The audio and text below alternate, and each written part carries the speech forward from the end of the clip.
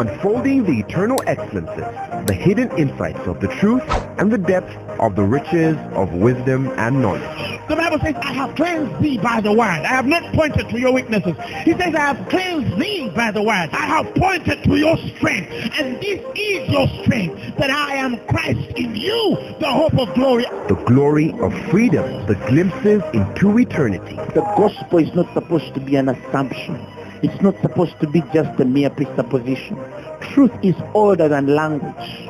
But the word of God is way deeper than any human language.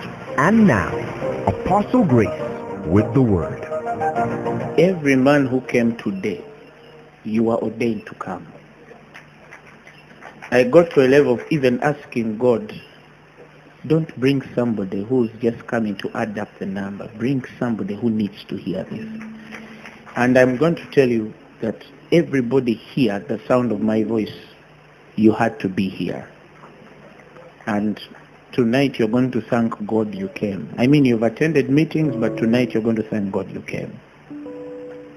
And you're going to realize that there is something about people being available.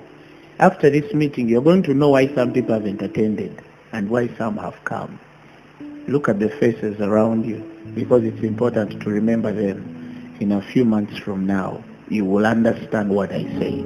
Hallelujah. When I was praying, I had a direction of speech and a mind on how to address this. But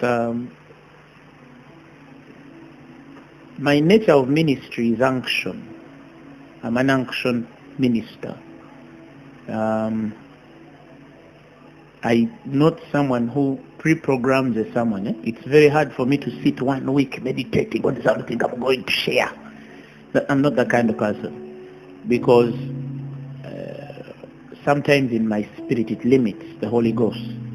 I'm not saying that it is the right thing for everyone to do, because every man is given differently. You might do it and then mess up so badly and regret why you did it. If you are an older person and you're a kind of teacher who writes notes, and you feel that by writing notes you're going to deliver well, be blessed in whatever you do. Praise God. Because sometimes we lose the picture of the working of the Holy Spirit in our lives, and sometimes we try to copy things, and in the end we mess up so badly. Praise the Lord Jesus Christ. Be you. Tell your neighbor, be you. I love being myself. I love walking in the shadows of me, because God has made me a distinction, like He has made you a distinction. Praise God. And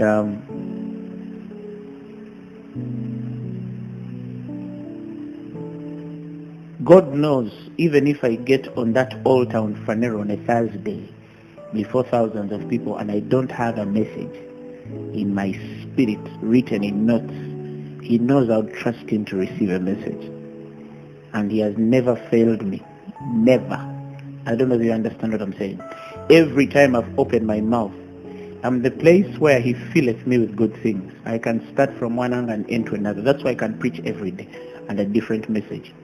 There are things I repeat by unction, because I need to repeat some of those things either to people who have not heard them, or to when my spirit discerns that even though some people hear those things, they've not yet sunk in their spirits. Praise the Lord Jesus Christ. And it's also sad when some things have not sunk in a man, but then they assume that they have sunk because they've overheard it. Praise God.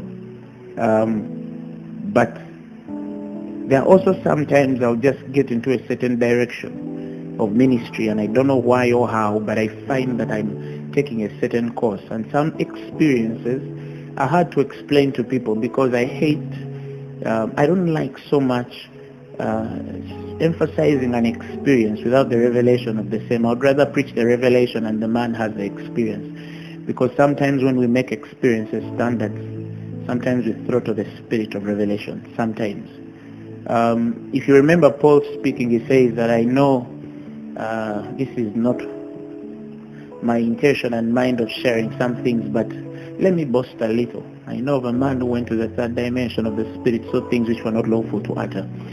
I'm someone who has had many experiences in the spirit, that if I start to count them, a normal Christian might either think I'm lying or might become jealous.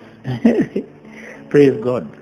I've had many experiences when I'm growing up in the things of God. The total sum of my ministry experiences, that if you know not my place in God, listen to the words I say, you'll know you can't just speak without an experience in God. This is not just things that fall in my head. You'll understand where I'm coming from to begin this way. These are not things that just fall in my head and my spirit. This is the total sum of my experiences with God. And there's a reason why Paul would write and sometimes not write many of his personal experiences, because sometimes personal experiences are personal, and I might bring them out in a fora that might exalt me above measure and lose the very mind of the love that ought to edify men, because sometimes surely knowledge can puff up. I know too much to make me proud. Too much. I'm not boasting, that's the truth. If you've had me preaching for 5 years, you're going to realize that I go upward and I'm better every year. I have known these things longer than many of you can assume, and I was taught by God very early. I saw God very early. For me, I saw the total sum of things. I went to the end. And that's why I tell people that some ministers come back for you. They're not just walking the journey with you. Some of you might never understand it. It's not pride, it's the truth. But there are special occasions of the Spirit. I'm going to share one of those. These are things that happen usually, but tonight, because of the nature of the ministry and the intensity of what is going to happen this evening, I'm going to share exactly what happened. This afternoon, I went for a wedding, officiated. I preached at the wedding of one of our pastors, Rohi. And then I came back, and then I went to the office. I wanted to go home, but the Spirit forbade me. So I went to the office, and I went up in my office upstairs, and I was just resting a bit, and I was carried into a trance, right? Into an experience. And in that experience, I was preaching something I've never preached before. These things have happened many times. So there are many times when sometimes what I'm preaching, you understand, is something I've never touched. Or sometimes I enter meetings with the knowledge of how they will move, because the Spirit forwarded me to the experience of that preaching and teaching. Sometimes even the details of the sitting and the people who come, I would know. That's why my own know, when you don't attend a meeting, I can know, because sometimes I carry those details that go that far. But in such an experience that I had this afternoon, I was carried to a meeting, and I was preaching a certain message, and after preaching that message, the service ended. It's in my spirit, I'll preach it one day. Then when the service ends, I wake up, and when I wake up, like I come out of that trance, my body, out of the shock of the meeting, I also wake up physically. When I wake up physically, I put my head again down. You know that moment where you're trying to load files to recuperate and say, okay, let me get up. I have one more meeting before I come. It's partly why I delayed. Partly. There's another reason, but partly why I delayed to come. And the Spirit put me back again. And this time, He told me, there's that first vision you had. Yes. That sermon is for another day. Now let me tell you what is going to be preached this evening. Now something started to play in my spirit, and I opened somewhere I have not shared in the direction I'm going to share tonight. And he gave me the scriptures to read. He told me exactly what to share in my spirit. So it's like I'm sharing it. I'm releasing what has already happened. Do you understand what I'm saying? It's a very humbling place, because that only means that this time right now was fitted in eternity. It had to take place with every man who is listening to me. And believe me, no man is going to live until I finish. I promise you, no man. So that's where I came from to share what I'm going to share tonight. So in this second vision, I am carried to the service now, and I'm going to share. After that experience, I get up and then start to do other things. Like I said, I delayed one more meeting that I was supposed to attend to early, deliberately, because I'd not finished downloading tonight's service. You understand what I'm saying? So I had to finish tonight's service.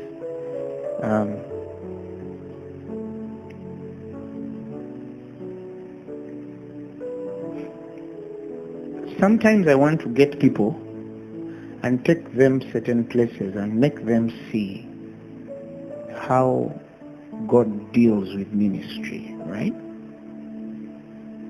I'll give you an example. There's something one day I'll teach very soon. You know, when the Bible says that the Lord shall do nothing except he reveal it to his holy prophets. You understand? The word there for prophets is his men, right? There are many parts in the scriptures that say prophets that don't necessarily mean the office of the prophet. Some of them simply mean a man of God, right? Some of them, they don't just mean the office of the prophet. Some of them extend past just the office of the prophet. But when the Bible says, surely the Lord will do nothing, but he revealeth his secrets unto his servants, the prophets. Some people don't know the difference between the Lord's doing and the devil's doing. There are things a man of God might not see. Might not will not, might not, because they are the working of the devil. It's like when a Shunammite woman comes to Elisha and she goes on his feet. Elisha says, the Lord has hid this from me. Why did he say the Lord has hid this from me? It is because the death of that child was not the working of the Lord. I don't know that you're getting where I'm coming from. When the Bible says the Lord will not do anything except he reveal his secret unto his servants, the prophets. God so much loves to reveal to us what he is doing more than what the devil is doing. I don't know that you understand what I'm saying. I might not know what the devil will do to you next week, but I surely know what God is going to do in your life. Do you understand what I'm saying?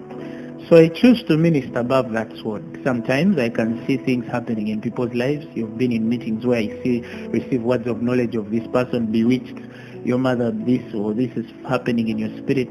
And sometimes I can pick a full detail of, say, I can know that this person's mother is the one who involved them in witchcraft. But then I realize in my spirit that this person is too immature to take it, that after that they are going to attack their mother and ask them, why did you send me to a witch doctor? So sometimes the word of wisdom there for a man of the spirit is, let me not give them the detail of the mother, let me deal with that particular issue and leave love to reign.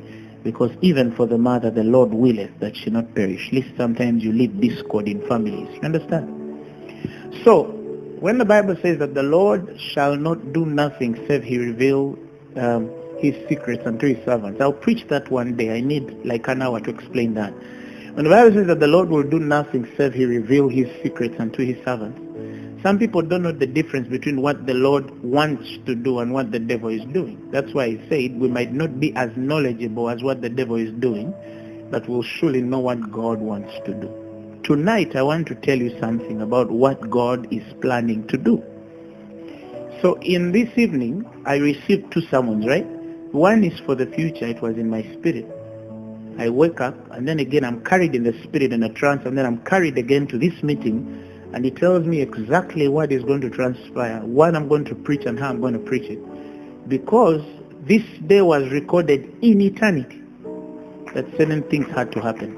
Many times I have those experiences and I don't share them because a man can have too much with God that he no longer knows what to say, because he fears either he will be misunderstood or the people to whom he repeats too much with might take light the things he's sharing. I don't know if that's making sense. But when I tell you that many of these things that I see, the total sum of my ministry is experiences in God. Even in those experiences, I want to seek out what is revelation, because glassy seas are beautiful and cherubims on different sides, but I can be amazed at the beauty of His holiness, which is a beautiful thing, and leave the place of inquiring in His courts. It says, one thing that I long for and one thing that I seek is that I may dwell in the house of the Lord all the days of my life, because it's beautiful to see. But it says, forever beholding His beauty, which is a beautiful place, but many people stay there. But the Bible says, and to inquire in His courts, because it's not useful for me to just know God and see the beauty of the things of the Spirit, but not be able to inquire what is necessary for purpose on the earth. He did not take Isaiah in the Spirit just to see glassy seas. He sneaked him in the meeting to know what God is planning to do. Whom shall we send? And immediately when the man says, send me, Lord, the Bible says God sends a man. It doesn't mean Isaiah was not called. It only means he was not yet commissioned. There's a difference between the calling of God and the commissioning of God. Some people think that because they are called, they are commissioned. From an apostolic angle, I can even assure you, there are many pastors in Uganda who are serving God because they are called, but not because they are commissioned. It is sad, but it is true. Praise the Lord Jesus. That is why I had to serve to my last day, to be commissioned by a man of God, because I knew the extending arm of God through commissioning, not just the usual. I mean, you might not have that man in your life, but if he had not come by my way, the place of commissioning was still and had needed that place. David needed Samuel to pour oil on his head. Praise God. But these are two different destinies. I don't know if I'm making sense. So sometimes my spirit is heavy, both because the message becomes a burden, and sometimes we communicate things without explaining so much the intensity of their consequences, because we don't want to explain that intensity and men misunderstand God for the intensity of the consequences, but not the simplicity that is with Him for men to simply accept that engrafted word, which is able to make to save them and give them an inheritance amongst them which are sanctified. That sanctification is not just the walking out of sin. That's a lower understanding. The deeper place of this sin is a place of where men have been indifferent to faith, because that which is not done in faith is sin. That sanctification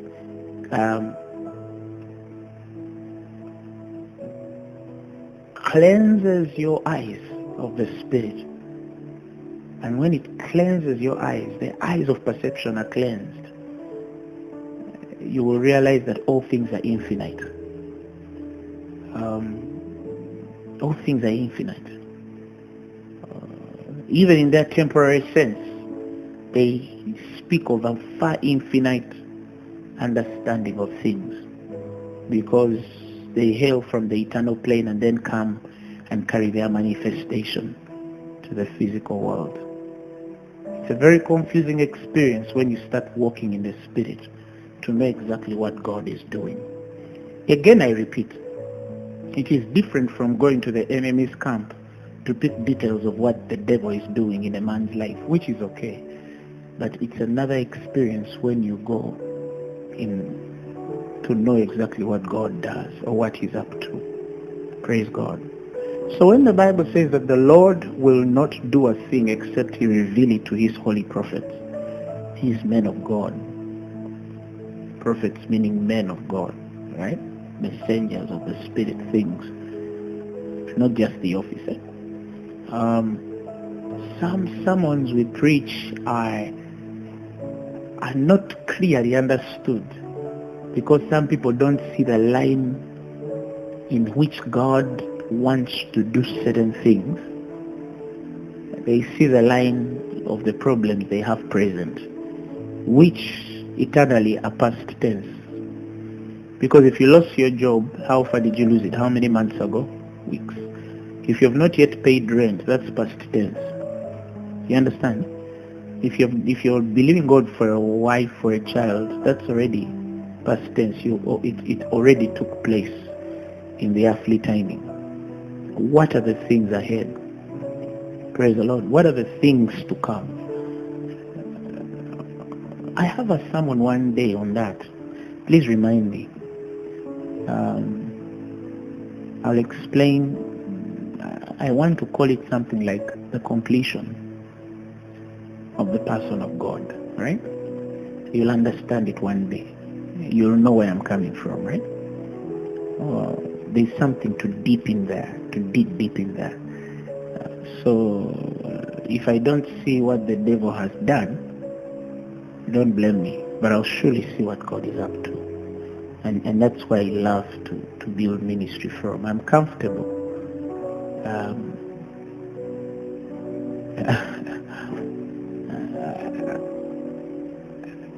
Jesus raised only 12 men. 12. The rest were followers. Those 12 are the reason why the church has continued. Sometimes we might minister to thousands, but we might not pass the fullness of those things to all the thousands, because some of them simply want food. You understand what I'm saying? They simply want bread. Some come to our meetings because they want bread. Praise God. They just want bread. And you give them bread. 2 fish and 5 loaves of bread. But you remember the time when Jesus gets to the place of crucifixion towards his end of life. Almost every man who he ministered to left, except these 12. And then he asks them, are you also going to leave? This is the Son of God.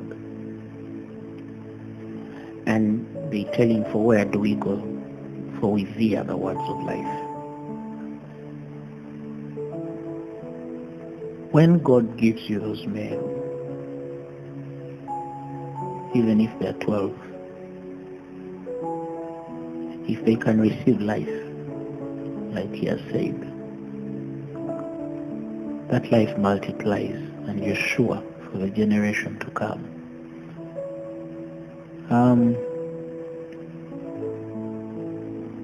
I want to live a long life. I don't plan to die young. But I also don't fear to go to heaven any day. Do you understand it? I've seen a lot in God that makes this world so small. You understand? I've seen a lot in God that makes the things of this world so shallow. I see how men of God fight each other, compete with each other, speak evil about each other, ministers comparing themselves with each other. God help us. Somebody say amen. One day some of these things, or all of these things, are going to be history. We'll go. And it's going to get a day where it won't matter. Many things you call matter won't matter one day. But there is one thing God knows in my heart, that I'll die a very disappointed man if I don't finish what is inside my spirit. Praise God. It's too much. It's too much. So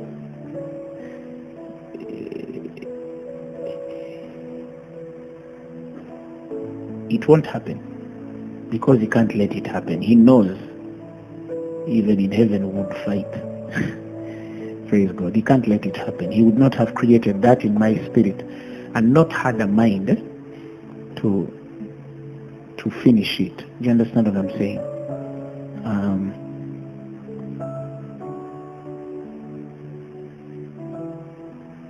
The few seconds you've spent here, or minutes, they've already changed a lot. Of your time on the earth. For some of you, either your time has reduced. You understand what I'm saying? For some of you, your time has increased. Depending on which plane you see these things. Huh?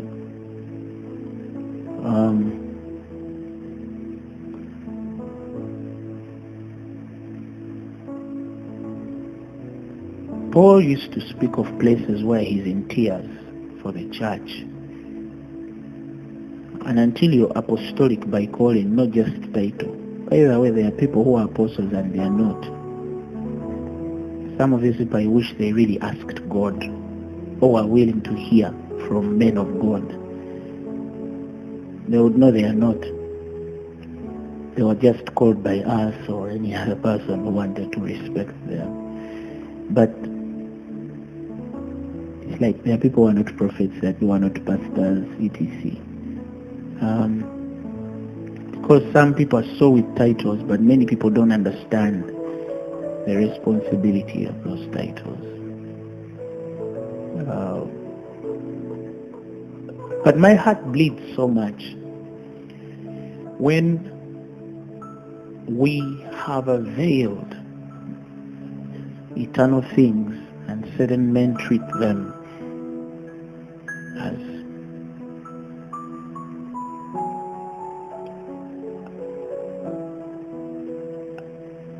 as normal things. And we are also dealing with men who think they are giving a pulse, yet they are simply distributing stone. And we're dealing with an indifferent generation that doesn't separate pulse and stone anymore because they've been seared for so long. Their consciences, that feeble part in them has died. And sometimes I also fear that judgment is heavier for the things you sat under if you don't produce the results of those things. It's like sometimes I look at my own and I wonder, with all this they know, they can't even raise 10 people in a small project and church, 10, and follow them through with all they know. You understand what I'm saying? With all they know, they can't. One day when we go to account the real experience of what it means for the least among them to raise 1,000 and a small one a nation, the greatest beyond nations, you'll know the difference between awakenings, revivals, and no more occurrences of the operation of the Holy Spirit. But sometimes I go to my bed and I weep. But I weep because some people we minister to don't have the understanding and have not picked the things that we're sharing. We are so blessed to hear these things in our day. And I know men who would pay millions of shillings to just come and listen to these things. Usually revivals, awakenings, movements, they are appreciated after men are long gone. There are some people right now who hear me and they don't understand me, but one day their children will hear me and they will say, how could this man have lived in this generation? Like many of you are. How could some of you have lived? You see, I'm not boasting. I'm not boasting. I know what God called me to be on the earth, and I know I'm a gift to this generation. I know it. I'm not boasting. Don't get me wrong. I know exactly the mandate He has placed upon me. It takes too much humility to stay with a certain consciousness. There are things I've seen in the spirit that if I start to narrate them, I'll be so boastful. But a couple of years ago, I had a visitation of God, and He appeared and He took me to the end of, the beginning, life as it was. I traveled through that and the place of the church and the ministry. And He started to show me particular individuals that existed way before us. And I saw the men who are carrying the torch and the time many of them are going to go. And each meeting some of these men have had, there are many men who have had impact on me, but on the face of the earth, there are two men who have had the biggest part of my life. And those men, I don't mention them, not because I don't want to, but if I told them to you, you'd look for the wrong, if you went to search them out to ask why, you would go for the wrong reasons and you'll ask the wrong questions and you'll receive different answers of them. So they're not mentioning them really is protecting them from people who don't know the place of how they've impacted me. But if the Lord ever gives me the grace to meet them in face, that's the day either you will know or they will know. Praise God. That's my secret between me and God. And I saw the passing of those men, and I knew the responsibility we had for the next generation. I can only add to your ministry. I can't subtract from it. The Lord knows that. I can only add.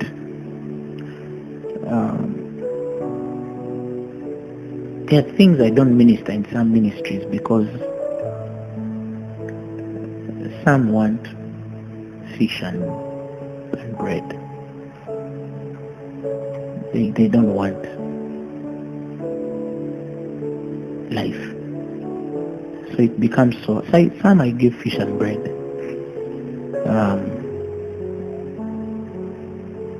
But when you carry a burden as a man of God, you understand the seriousness of some of these things. Let me tell you something many of you are never going to believe. Some of you think you're serious with God, but you're not. And some of you think you're submitted to me, but you're not. Some of you think you're serving in Phaneroo, but you're not. Some of you think you know me, but you don't. Praise God. And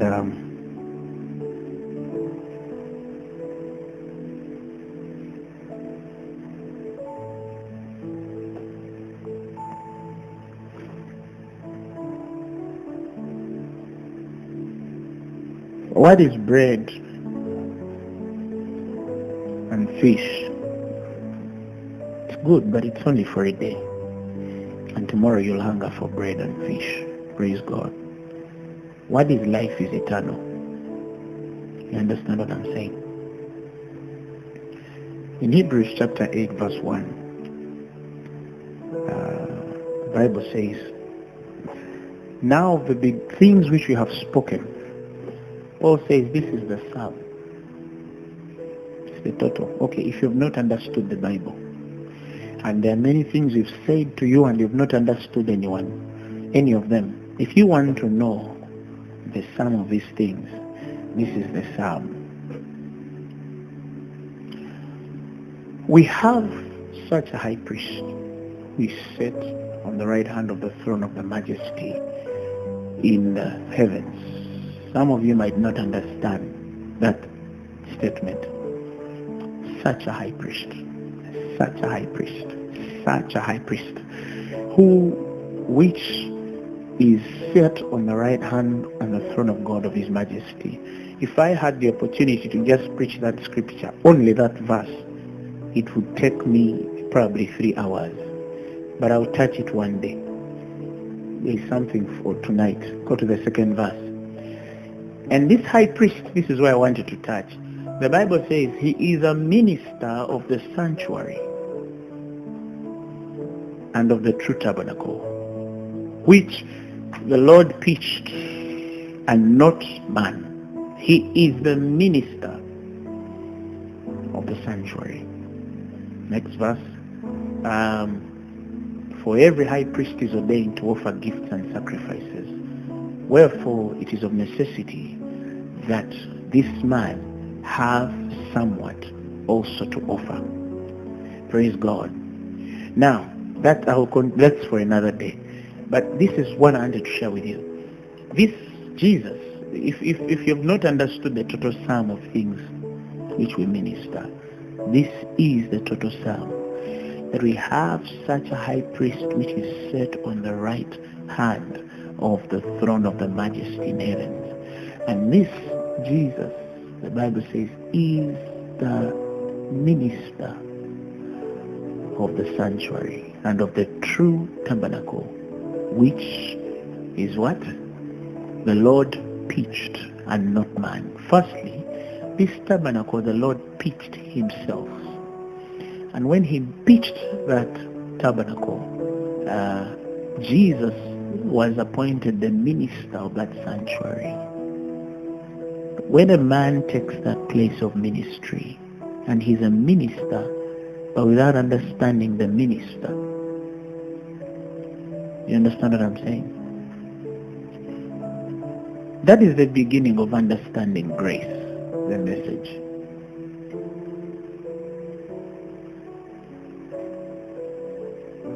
When I stand to preach, Jesus right now is ministering because he's the minister. In the Old Testament, priests ministered. In the New Testament dispensation, Jesus is the minister of that sanctuary and of the true tabernacle which God pitched and not man. It's one thing when your ministry is built by you, it's another when God has built it. I've seen men of God who have built ministries, not God. They can thrive for a time, but they always hit shipwreck. Some people have a deception that because the man built, the ministry won't thrive. It can grow for a time, but only for a time.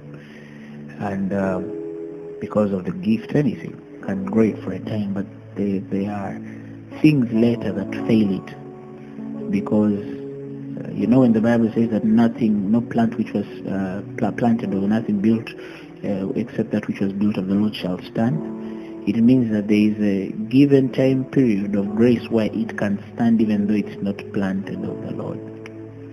But then he says there is nothing which is not planted of the Lord shall not be uprooted. That's powerful. In other words, it can plant and be planted and it can grow. You understand what I'm saying? It can grow. But then a time comes where, because it's not planted by God, the Bible says it is plucked. Praise the Lord. That's the scripture. No plant. Nothing planted by God. If it was not planted by God, will not be uprooted. That means anything planted by God is eternal. But that which is planted by man is only temporal. Many people here don't know the difference in what it means to be planted in the house of the Lord, because they flourish. Some who are not planted and some who are planted flourish too. And the planted and unplanted all flourish alike. And sometimes there's a deception and thought that because there's a flourishing, therefore there's a planting.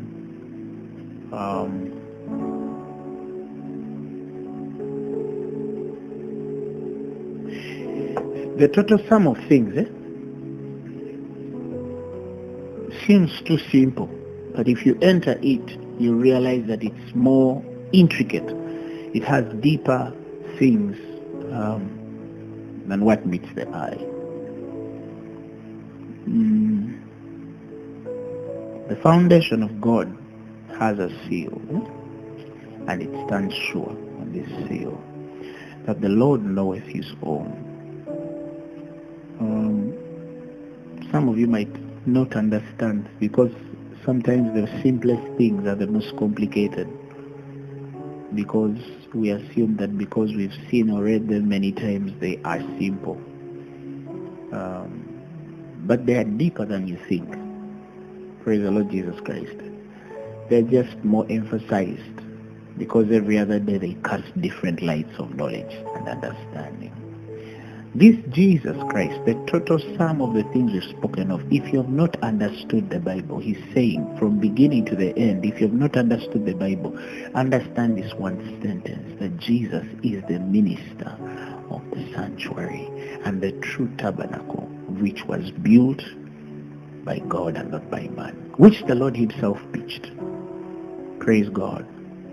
Eternally, for example, Phaneroo began in 2014, but it was pitched before 2014. Many people don't know the difference between being pitched and launching out in the times of men.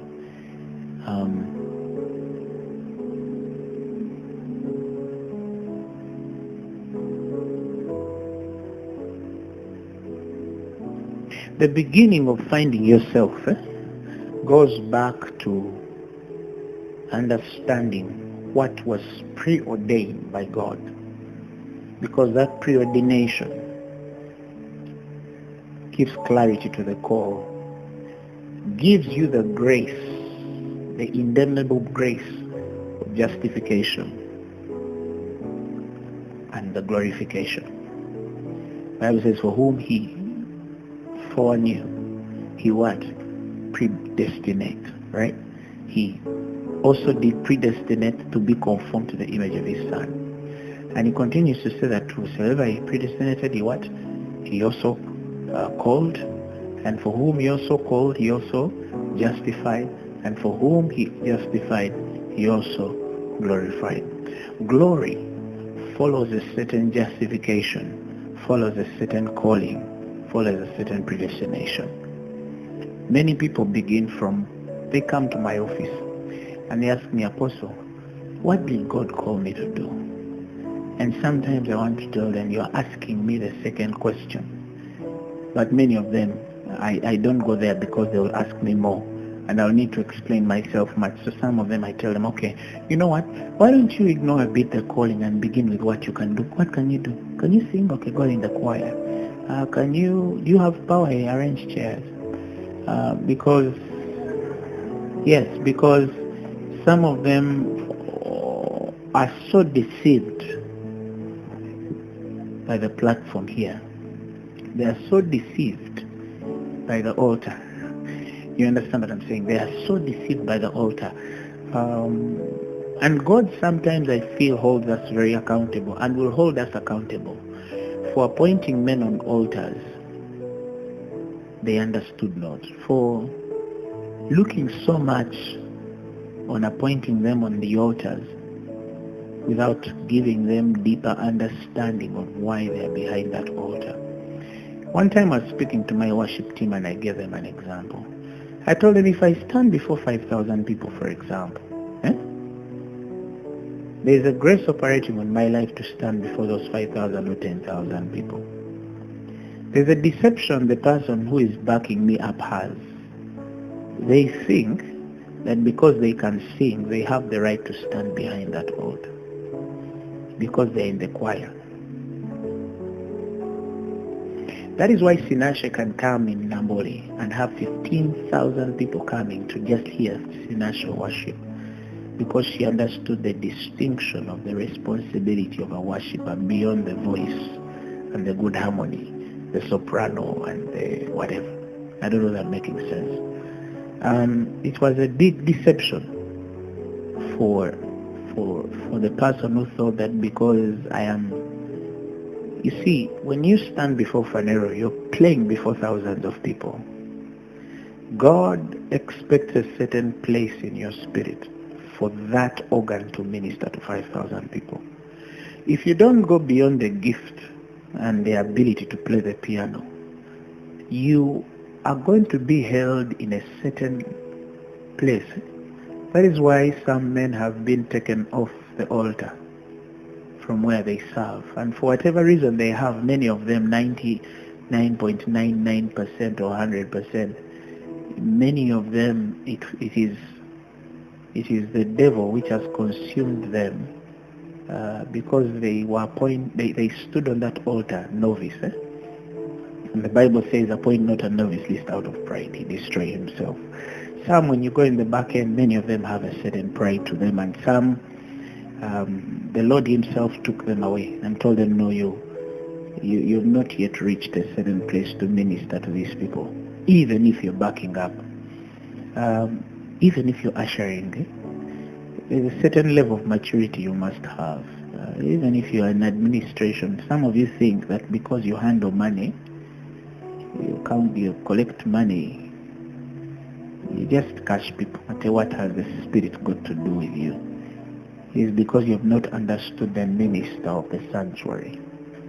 You're just focusing on what you want to do for that minister, not what he's doing through you. My heart is heavy when I say such things, because there are even people who don't serve and they don't even know that some have actually run out of time, but they don't even know that they're out of time, because the devil has been successful so far in a number of people to deceive them to not understand exactly the rules of that sanctuary, what Paul calls the order of worship. Some people think order of worship is putting everything in a certain order. Who comes in worship first, who leads the program.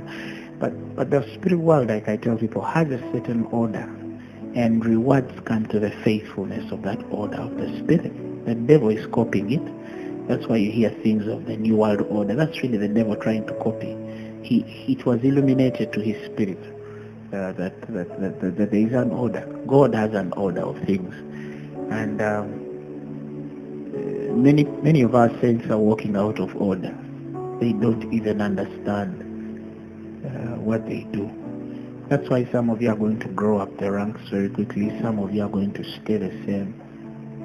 To whom much is given, much is required. I worry what comes heavy on a man as God continues to fill you with this much that you know.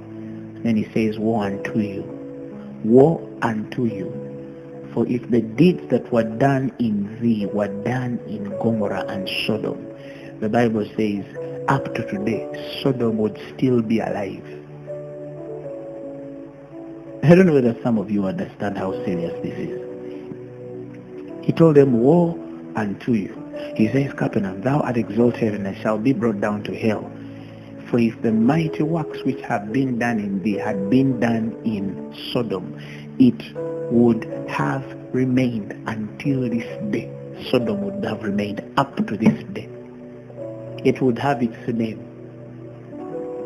Now, if you go in the literal sense of Sodom, you realize it's not just the name of the place. There's a spirit. You understand what I'm saying? It would have remained. That means with how much evil they had, God would have kept it around. But now you're talking to men of Capernaum. They don't even understand. Today, there was a time the church was suffering from lack of knowledge. Now we are in a dispensation where the church is struggling with both. In one sphere of the spirit, many are dying for a lack of knowledge. And in another sphere, many are dying for a lack of knowledge of the knowledge they have. I don't know if I'm making sense. Some of you are now in the place where you lack knowledge because you don't know what you know. I don't know if that makes sense. You don't know what you know. You don't know who you are. That's why you can send some, oh, I'm stuck, oh, apostle.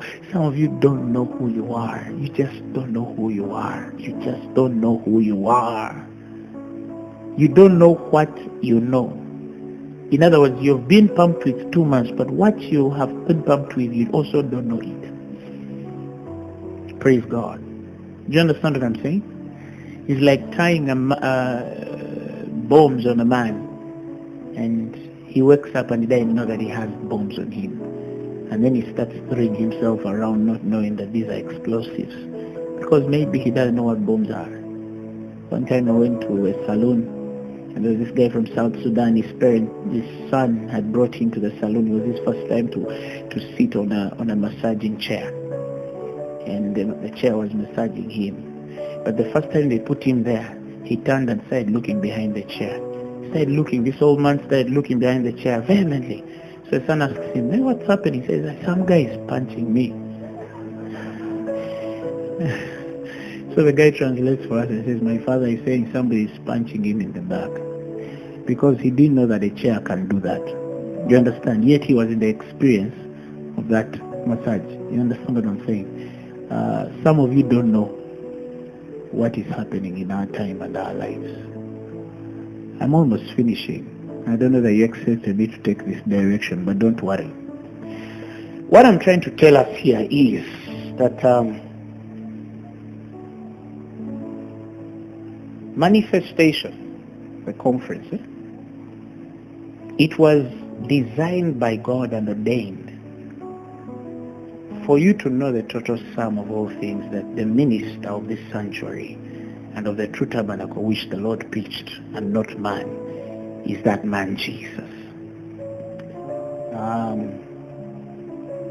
You have the choice to pattern your life in understanding how to flow with this minister, or how to look at yourself simply as a minister, ministering unto this minister. I don't know if you understand what I'm saying. Some people have patterned lives over ministering to God, and others have patterned their lives following after and yielding to the minister of the what? Give me the amplified of that. He says, now the main point of what we're trying to say is that we have such a high priest, one who is sitting in the right hand of the majesty in heaven. And he says, an officiating priest, a minister, the Bible says, in the holy places and in the true tabernacle, which is not erected by man, but by the Lord. Now, the Amplified says he's a minister in the holy places. Do you understand what I'm saying? But many people don't understand that his primary ministry is not through you, but to you. Did you get it? His primary ministry is not through you, but to you. It doesn't mean that he doesn't work through you, but he doesn't want to work through you when he was not worked in you. Lest you run this race in vain. When Paul says, I beat my flesh to subjection, it is the place where he wants his flesh to yield to the Spirit of God, his soul to yield to the Spirit operating in him, because the total sum of our qualifications of God begins when we speak the things which Christ has wrought in us to make the Gentiles obedient in word and deed. When the Bible says that in your day thine people shall be willing, in that day of power thy people shall be willing, in thy day of power thy people shall be willing. People cannot will when I'm functioning in just the grace of the gift. People can only will when these things are wrought in me. It's the only way the grace is extended to cause the Gentiles obedient in word and deed, where people obey in word and people obey in deed. And that is why the primary prayer of every minister is, God, wrought in me.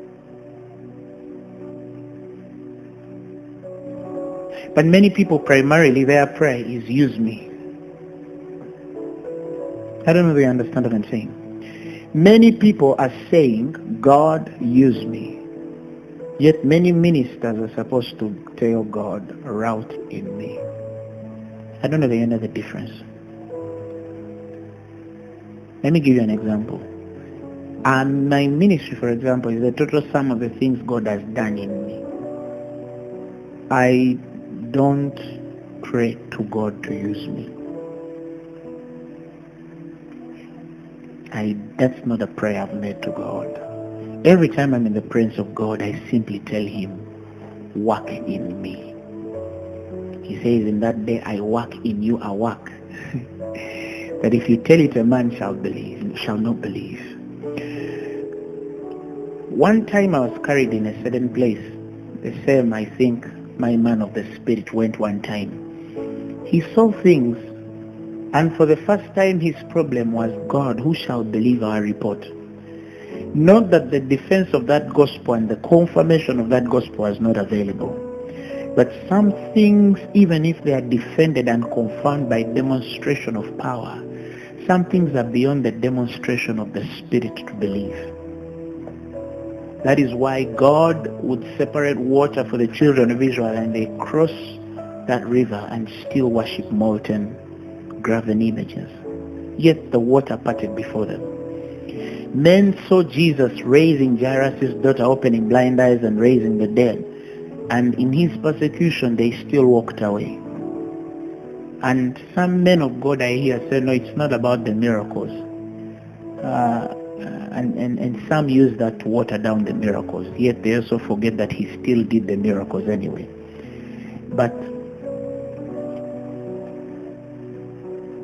for Moses to esteem Christ's greater riches, because he had respect unto the recompense, how many things had Moses seen Jesus do? Huh? What did Moses see to refuse to be called the son of the daughter of Pharaoh? He says by faith, when he was come to years, that's maturity, refused to be called the son of Pharaoh's daughter, choosing rather to suffer affliction with the children of God than to enjoy the pleasures of sin for what?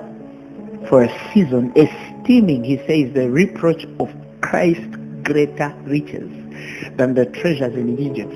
The Bible says, for he had respect unto the recompense. What expectation and respect of recompense did Moses have? How many stories had he heard about God? He was raised an Egyptian in their language and culture. He didn't know much about the Jew God, the God of the Jews. But he beheld a Christ, and that Christ was deeper than miracles. He beheld a Christ that had something way deeper than just these signs and wonders.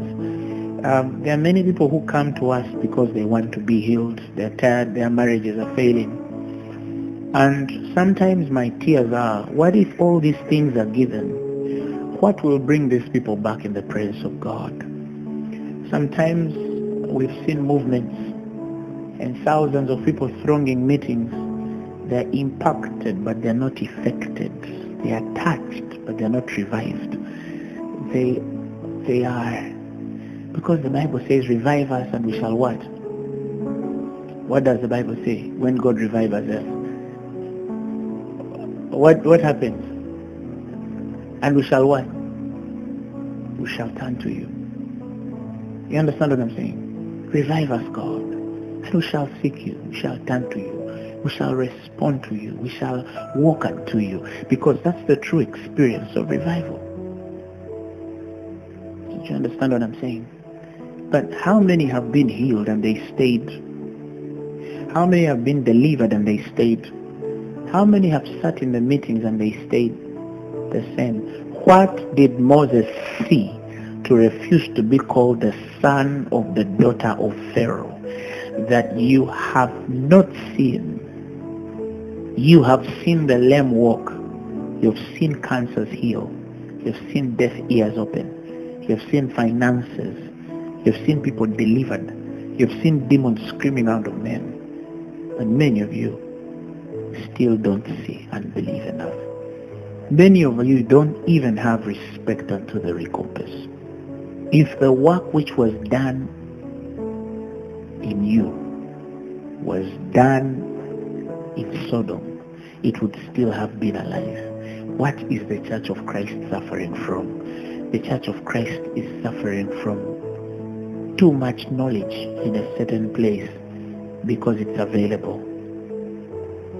You see, the children of God, they were dying in the wilderness, and one time they didn't know that they were dying, but they were dying in the wilderness.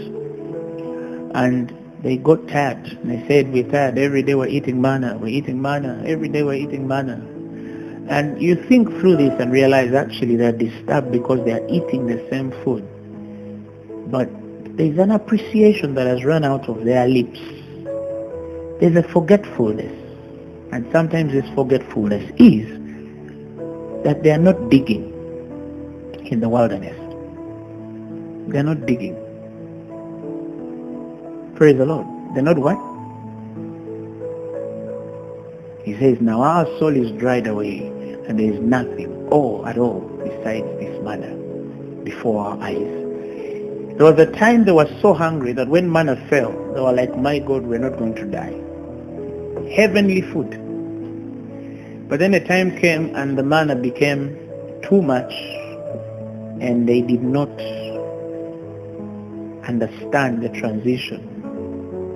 Instead of asking for higher places, they blamed the manna. And the Bible says, and as soon as they reached the end of the wilderness and entered the promised land, the Bible says manna stopped to fall from heaven. But when they enter the promised land, you don't see anything falling from heaven. You don't see cows, yet he promised them milk. You don't see honey, yet he promised. You don't see bees, yet he promised them honey. And in the land of the promise, honey, milk. Some of you should know what really it is. As children, desire the sincere milk of the word that you might grow therein. And the man of the Spirit says, for I ate your word and it was like honey unto my lips. There is something he wanted to give them. When they didn't see cows and they didn't see bees, I think that definition of honey was misunderstood. And many died in the promised land.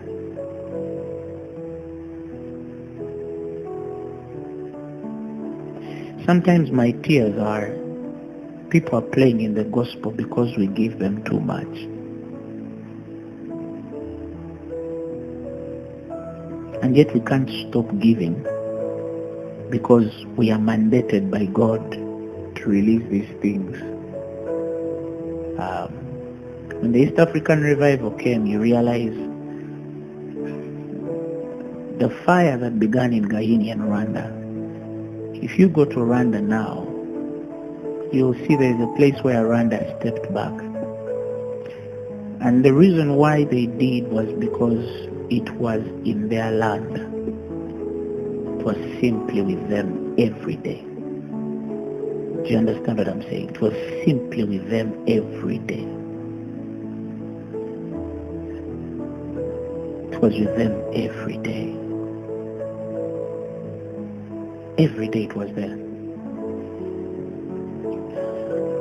Sometimes my worry is we give people too much and we are preaching to them every day. And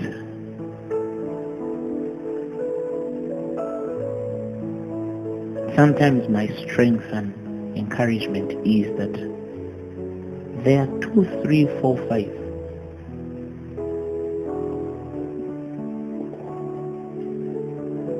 who understand. There are people sometimes we move with and they seem like they understand, but they don't. They don't. They think they do, but they don't. But there's a few which appreciate and understand these things. And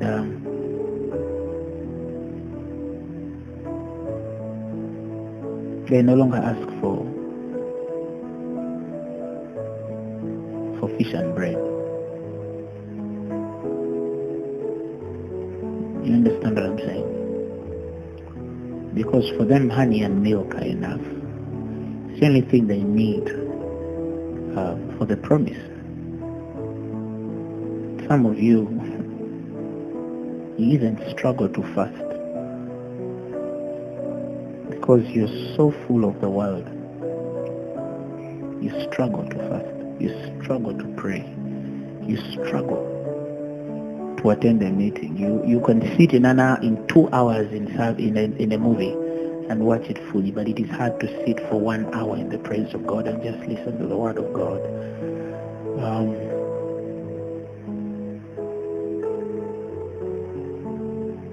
He told them that the Queen of the South shall judge you. He stopped to judge them and gave authority to that woman.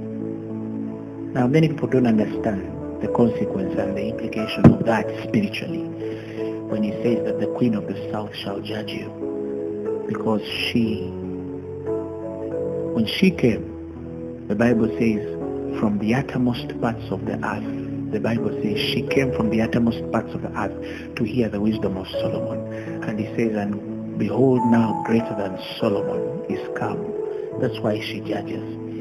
I saw one time that experience in the spirit, and I could see that there are certain people, the Lord, they didn't access certain things, and it's as though they were given legal right to judge the men who accessed them. But you see, many of you don't understand what I'm saying, because what you're used to is this year you're going to America. I see that you're going to get a man in June. Did he come in June? Yes. And that is beautiful. It's beautiful. It's for children of God. It's our portion, and I appreciate it. I honor it. But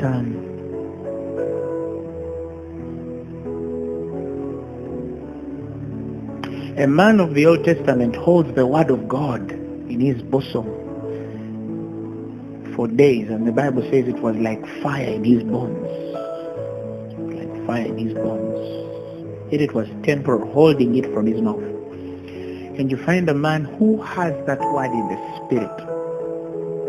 It's inside him. And he's not burning with a need to win souls, with a need to serve God, with a need to avail himself for the gospel.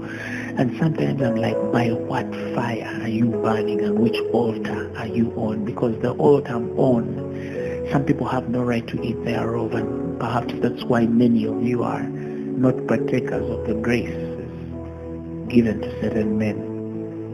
You want the product and not the process. Wow. Sadly for us, our generation, we didn't have many people to teach us. No man taught me the gospel. And sometimes I just, like I told people, sometimes I used to just fall on dead bones of men which passed. And for us, we had to begin from somewhere. But for you now, we've given the foundation. You're without excuse. You're without excuse. Some of you don't know. Like I shared in Phaneroo, and I said 500 churches closed in the UK and 485 mosques were open. When I hear those things, I can't sleep.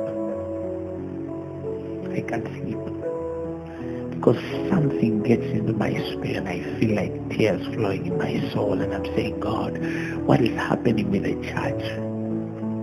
And there's someone who has heard it and they're simply going to carry it as a statistic and go back home. And they're going to say, God, use me. You are so attentive to the call, but you don't understand the predestination.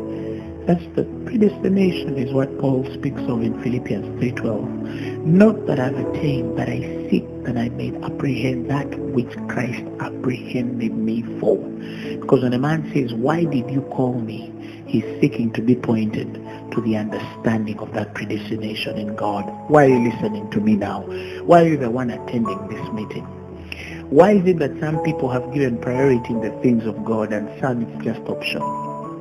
Some it's because they are hungry and they are roaming east to west and north, and the virgins are fainting because they thirst. Some others it's just an indifferent spirit moving on them. Some reached that well, drank of that well, ate the spiritual food and drank the spiritual drink, but the Lord was not pleased with them because they died in the wilderness. They were filled spiritually, but they lived around dry places. They could not emit outside what was inside.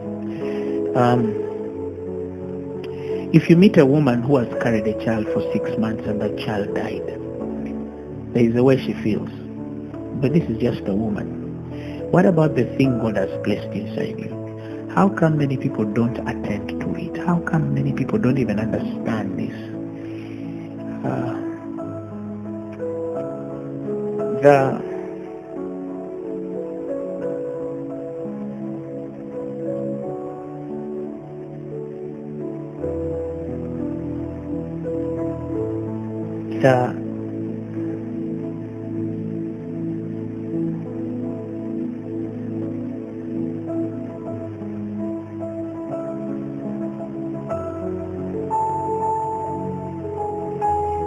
Let's pray. Somebody speak in other tongues.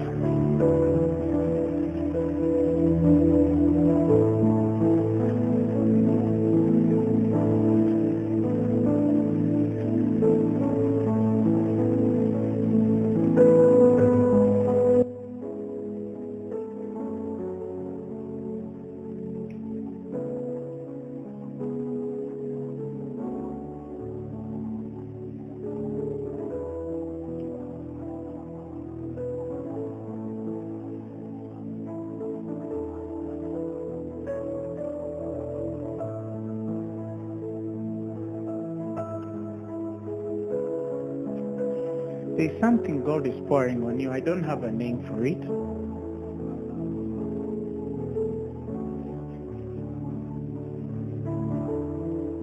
But I feel that God is realigning someone. Somebody open your mouth and speak to God.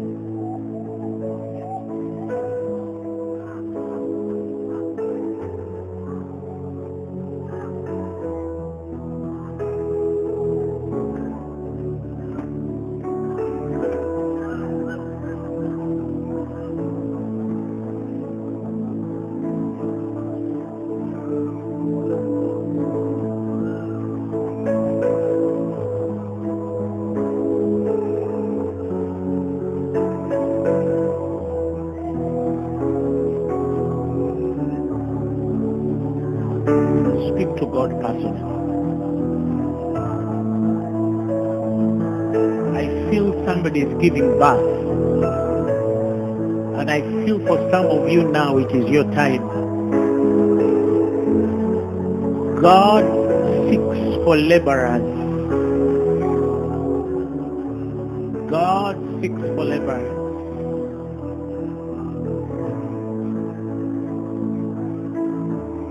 Come on, speak to God.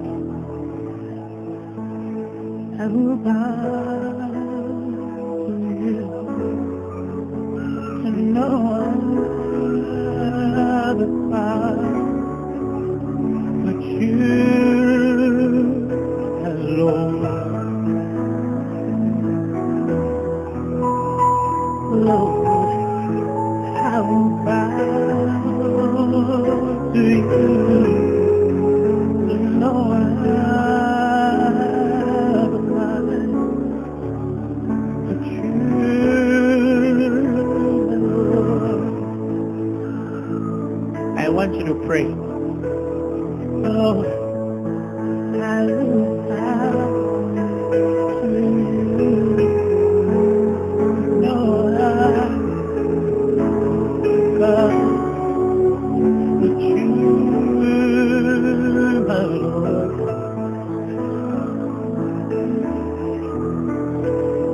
Lord, I will bow to you, to no other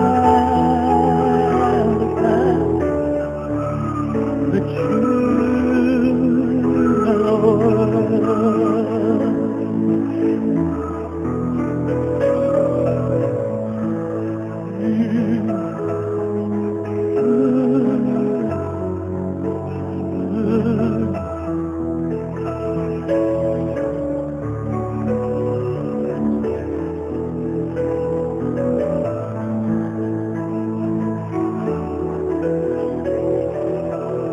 In the secret, in the fireplace,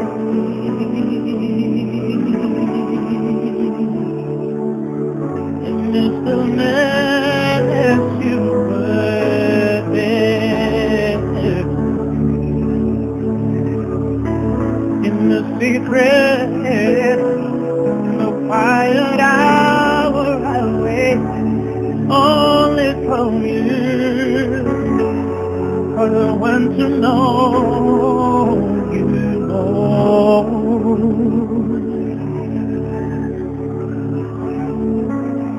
I want to know you. I want to feel your pain. I want to know you more. I want to touch you. I want to see your face.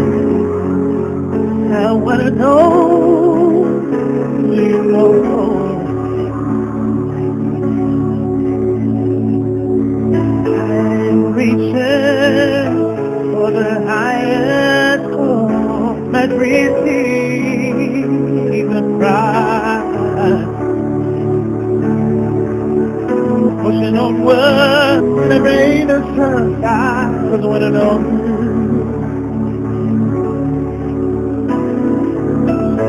I want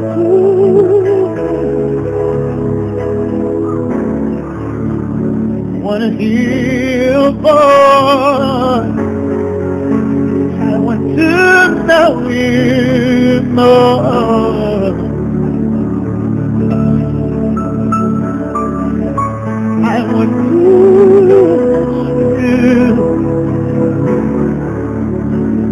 to hear your bell.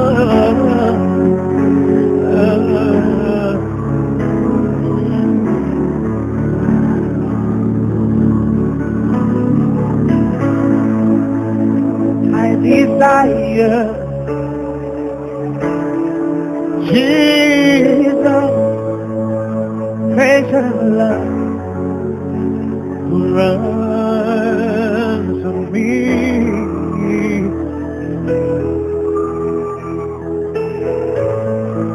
On the cross, he took my sin by his blood.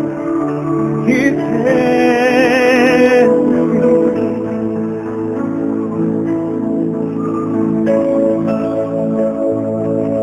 I desire Jesus, oh, he makes my soul to sing.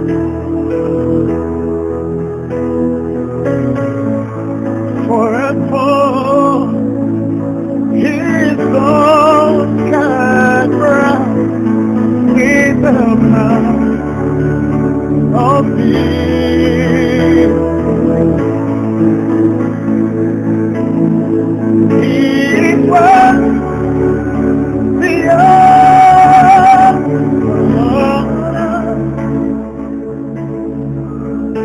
all praise is good of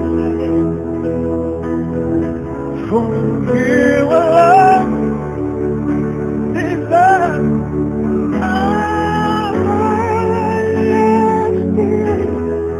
adoration for you.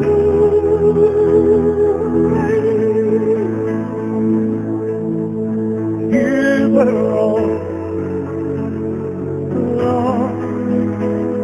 yeah. You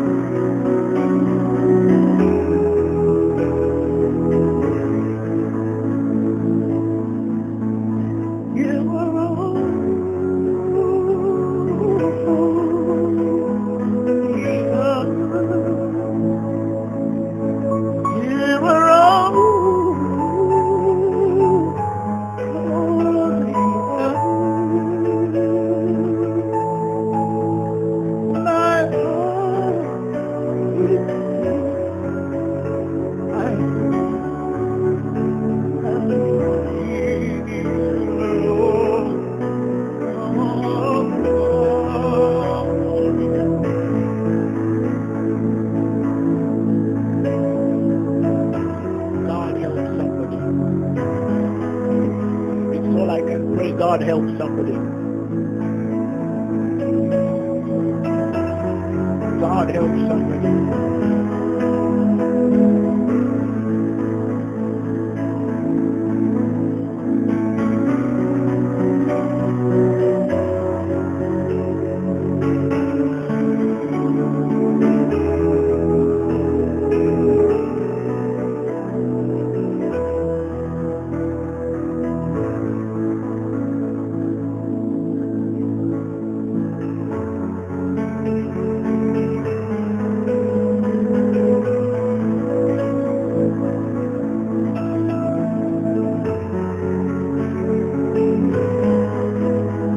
Lay hands on some of you, but I'm not able to reach you. But right now, in the name of Jesus, the Holy Spirit is not far and his hand is not shortened. I release an impartation to your spirit.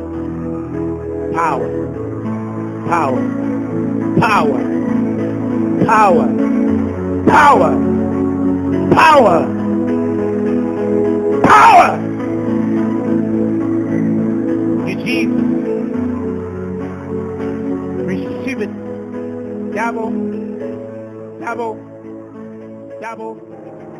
The message you have just heard was brought to you by Phaneroo Ministries International. For more information, contact us on telephone number 041-466-4291 or email us at phanerokampala@gmail.com. You can also find us on the web at www.phaneroo.org. Or better still, feel free to join us every Thursday for our weekly fellowship at UMA Multipurpose Hall from 5 p.m. to 8 p.m. You can also catch the live stream at livestream.com/Phaneroo. Phaneroo, make manifest.